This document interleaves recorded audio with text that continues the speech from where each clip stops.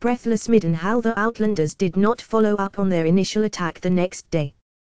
The assault had been to test the garrison and exploit possible weaknesses to seize a swift victory. Since that had proven impossible, they instead made further preparations. Soon, many more siege towers began to rise. Another reason existed to keep the Outlanders in their camp. As the morning waned, more and more soldiers trickled in from the vanguard of the reinforcing army. They confirmed with eager voices the stories that had already been told many times. The God King marched with them. The god under the mountain had finally awakened, and he came to lead his people to final victory. Anticipation gripped the men. Nearly all Outlanders lived their entire lives without ever seeing their god, yet they had heard the servants of the flame, praying endlessly with innumerable sacrifices for the God King to appear.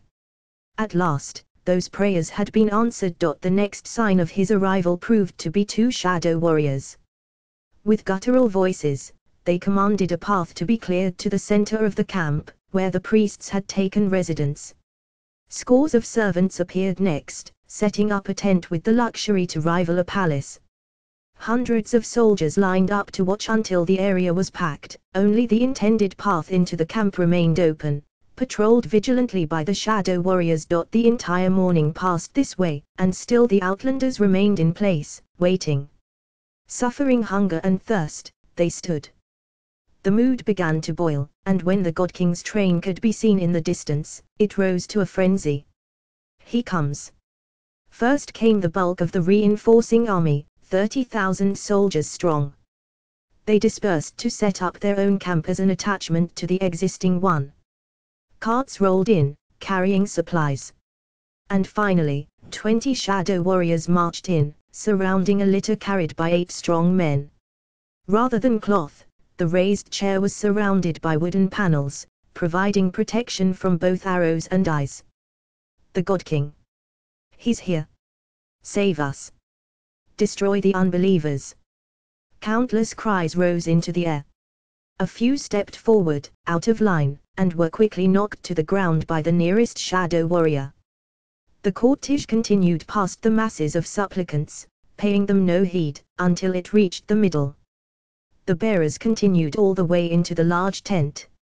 Soon after, they returned, leaving with the litter while the shadow warriors took position to surround the domicile made of fabric. More soldiers and carts streamed into camp, but nobody else emerged from the large tent. Eventually, the crowds began to dissolve, as people sought food, rest, or had tasks requiring attention. Yet a few remained, prostrating themselves before the God King's residence. Some prayed loudly, others mumbled. Over time, a few drifted away while others joined.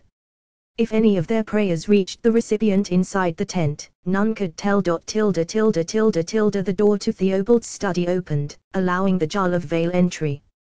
He found the captain of the city guard hunched over a map of Middenhall. Crude wooden blocks lay scattered in different colors, marking troop placements across the walls. "Captain, if I may have your attention," Valerian said. Theobald whipped his head up. "What? I have little time to spare. I am aware. I have tried to meet you for days now." The Jarl sounded slightly indignant. "I have a city to defend." "What is it?" "I will be swift." The Jarl pulled out several pieces of parchment. "You may remember, the king has made me overseer of the treasury, and something has struck me as odd. And the guilds have withheld some of the war taxes," Valerian began to explain. "My responsibility is military, not coin or trade," Theobald interjected. "Speak to the king.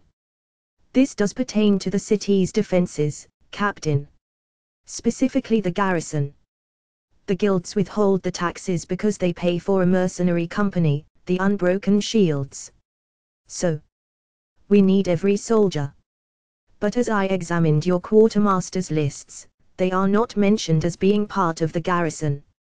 If the guilds pay for them, they would not be," the captain explained impatiently. He pointed to a crudely carved wooden piece lying on the map in front of him. "Here. They are quartered in these warehouses, kept as reinforcements for the eastern walls." The Jarl frowned. "All 2,000 of them?" There are barely any warehouses in Lowtown, and certainly not to accommodate such a force. My Lord Jarl, the king awaits me. Theobald grabbed the map of the city with a swift pull, sending wooden pieces flying. In case you did not realize, we are under siege. He gestured pointedly at the door. Valerian turned, muttering to himself as he left the study. Something does not add up. Sikander, captain of the Outlander army, walked through the camp. A shadow warrior accompanied him, acting as his silent guard. All soldiers shied away from their path either out of respect for the commander or fear for his companion. Reaching the God King's tent, Sikander relinquished his weapons before entering, still with the shadow warrior at his side. Once inside, the captain immediately prostrated himself until his brow touched the heavy carpet on the ground. Rise, Sikander. Obeying the deep voice, the Outlander did so, keeping his eyes low. His fingers trembled slightly until he placed them behind his back, grasping one hand with the other. The tent was large enough to have several rooms. In some of these, slaves waited until they were needed. Every item present was made from precious metals. Silver pitchers for pouring into golden cups. Velvet carpets covered every inch of the ground. Silken sheets on the bed. Heavy trunks made from cedar wood containing clothes of the same fabric. An armor made of red steel inscribed with runes stood next to a great sword and a spiked mace. In the middle of the tent stood a great wooden chair with intricate carvings. Upon it, the God King was seated, flanked by two shadow warriors. With eyes of singular color, he beheld his captain through the narrow slits of his mask. When will the next assault take place? In 2 days' time, Divine Majesty. How? We have built many more siege towers. Some of them will not be able to reach the walls, but their mere presence should draw reinforcements, leaving other areas less defended. Besides that, storm ladders on the gatehouse. Good. Use as many troops as needed. I have more soldiers on the way. Yes, Divine Majesty. Once the faithless are weakened, we will strike the final blow. He turned his head slightly, and the shadow warrior by his right hand growled. About 1,000 men are too injured to fight any time soon, if ever. Half that number fell, Theobald explained. Before him lay his map of the city's defense, except it adorned the table in the king's chambers. Heavier losses than I would have thought, Brand muttered, glancing between the captain and the map. Especially as we knew where their towers would strike. They struck elsewhere as well, Theobald said. Here, where Sir Richard defended with mostly levies from the south. They were little match against the enemy's well-trained troops. We took our heaviest losses there. We will have to pull most of our remaining reinforcements away to replace them. Exactly where I feared, Brand mumbled. Their spies are as good as ours. They took greater losses, though, the captain pointed out. We counted nearly 2,000 dead on the walls, along with those killed before they even made it that far. They must have a fair number of injured as well. Unfortunately, they can absorb those losses with ease. We cannot. Is Sir Richard able to take command again? If you asked him, he would claim so, but I have told him to rest for now, Theobald explained. I will take that command personally tomorrow and bring a few hundred men from the citadel's garrison. That does leave the castle nearly undefended, he admitted. So be it. The city matters more. The captain bowed his head, rolled up the map, and left. In a tent of modest size, the 2 lieutenants of the Outlander army shared a wineskin. Careful, Arash warned.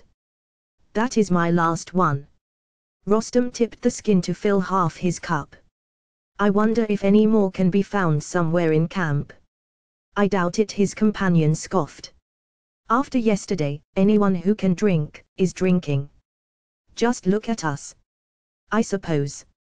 Rostam handed over the skin and took a sip from his cup. At least the God King has arrived. Surely the city must fall now. You would think so. He scratched the back of his head. But if so, why did we attack yesterday? How do you mean? If the God King is so powerful, why does he not simply make the walls crumble? Why did so many of our soldiers have to die yesterday, gaining nothing? Arash stared at him. You should choose your words with care. If the wrong person heard you, the servants would have you on a pyre. I am aware. I am still surprised you did not lose your head when you lost Tothmor. Or that you had the nerve to return rather than simply flee into the mountains. Rostam emptied his cup. My duty was not yet done. Despite what lay outside the walls, life at the citadel continued as usual. Trade with the southern lands had only recently been disrupted, and for now, stockpiles of most goods remained available. As the northern gate remained open, rationing of food had yet to be introduced. Thus, while soldiers fought and bled on the fortifications, courtiers lived as usual. The king rarely joined his court for meals, taking them in his chambers. The euphoria after his election by the Adalthing had long since subsided. Instead, courtiers murmured at the reasons for his absence. He did not fight at the walls, which would have explained his rare appearances. Those inclined to view him in a favorable light remarked that he no doubt organized the defense, as was his duty. A captain led from a command post, not the front lines. Others assumed he had left the responsibilities to his underlings. A few even claimed that ill influences kept him placid, though none agreed on the source of such pressure. Thus, when the king appeared in the great hall for the evening meal, whispers arose in such strength, it sounded like a nest of hornets. The courtiers barely had time to rise as he strode across the room, taking his seat at the high table. Once he had, the rest sat down as well, resuming their meal. So glad you decided to join us, Brother Andis smiled, sitting at the king's right hand. It was your idea, Brand grumbled. Two king thanes took position behind him while Jabirik hurried to fill his goblet and plate. And an excellent idea it was, Jonna chimed in, seated at his left hand. Now I must hear this from both of you. A conspiracy, he growled, taking a deep draught of his wine. Make sure to eat, the Lady of Alcathar softly added. Your cheeks are hollow. The seating arrangement caused further whispers. It would be custom for the king to have his queen on the left side and his dragon lord on his right. Jonna and Andis occupied those places instead, while Theodoric sat one place further to the right. If this disconcerted him, he showed no sign of it. What did the good captain say of our defenses? Asked the Jarl of Theodston with a voice louder than needed. They are strong, Brand replied after a moment. Our soldiers have repelled all assaults and inflicted heavy losses on the enemy. The city is safe? Asked the Dragon Lord next. Completely. Our garrison is strong as are our fortifications, and the enemy cannot encircle us to starve us out. Victory is only a matter of time. Brand broke his bread into smaller pieces, letting it soak up gravy. The whispers continued around the hall. Some took note of the king's words, others looked at the lines that furrowed his brow. A slave placed a pearl into a goblet of glass, holding a mixture of wine and vinegar. A hiss could be heard briefly as the precious stone dissolved. Approaching the god king on his seat, the slave kept his head bowed low while presenting the goblet on a plate. His master took the proffered drink, and the slave immediately stepped back, disappearing behind a curtain. Removing his mask to reveal smooth, handsome features, the god king emptied his glass before extending a hand to let it drop. It fell on the soft carpet, receiving no damage. Once his mask sat on his face again, the slave returned to retrieve the goblet and make a hasty retreat once more. Commotion could be heard outside the tent. Raising his deep voice, the god king spoke. Explain. A shadow warrior entered. A soldier tried to force his way inside with a drawn knife. We apprehended him. Bring him in. The dreadful guard bowed his head and left, returning immediately with a red-robed soldier in his grip. He threw the captive onto the ground, face first, and planted a boot on his back. From his chair, the god king stared with his odd eyes at the soldier. Why? As no answer came, the shadow warrior bent down, slapped the man in the back of the head. The captive looked up as much as he could, staring at the God King's form. "Tyrant," he whispered. "How many have you fed to the flames, only to serve your vanity?" The ruler of the Outlanders rose with measured movements. With one quick gesture, he waved the shadow warrior to step back. At once, the captive tried to leap to his feet. He barely made any progress before the God King reached down to grab him by the throat. Holding him in one hand at his long arms full length, the God King stared at his would-be assailant. "Not vanity. To keep you in your place." He began to squeeze. Moment after moment passed. The soldier gasped for breath in vain. The sound of bone cracking could be heard.